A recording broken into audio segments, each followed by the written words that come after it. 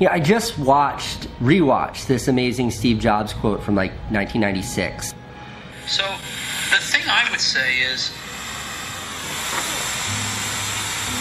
when you grow up, you tend to get told that the world is the way it is, and your life is just to live your life inside the world, try not to bash into the walls too much, try to have a nice family life, have fun, save a little money.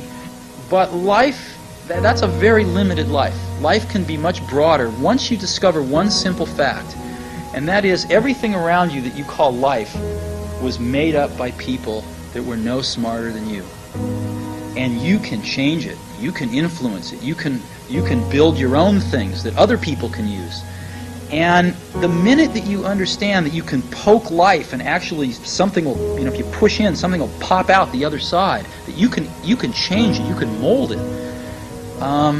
That's maybe the most important thing, is to shake off this erroneous notion that life is there and you're just going to live in it, versus embrace it, change it, improve it, make your mark upon it. I think that's very important. And however you learn that, once you learn it, you'll want to change life and make it better, because it's kind of messed up in a lot of ways. Once you learn that, you'll never be the same again. And when it comes to where I want to exude my efforts and energy in life, it's on something that I want to make sure is true to my own mission and my own goals. So working for myself is something I take very seriously. And everybody I work with are people who in some capacity share a similar vision. So really it's this whole like be your own boss. It's like if you're in the right place, there is no boss. It becomes a collaborative effort by a group of individuals that share a mutual ambition. And that's how I like to think of everything that I've done since I quit my last job, whatever it was, 14 years ago.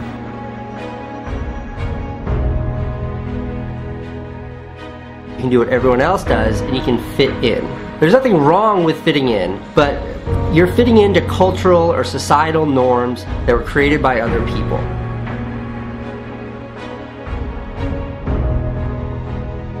You should never compare yourself to other people in life.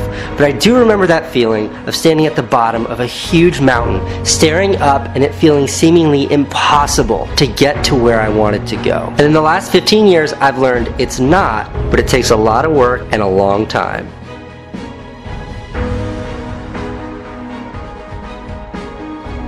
It takes years and years and years. There's no such thing, at least in my experience, of an overnight success. It's just like gradual steps that get you closer to where you want to be. I only have one piece of advice to offer on this round, on this 3 million. And that one piece of advice was given to me by a guy named Roman Atwood. And it's the best piece of YouTube advice I've ever been given, and it was 3 words. Just keep uploading.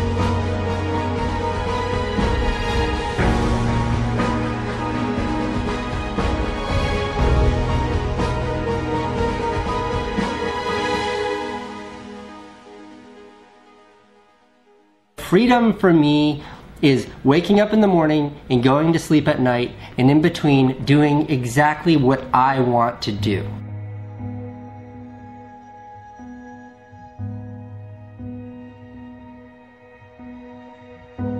The secret to happiness is finding something you love and then doing that for the rest of your life.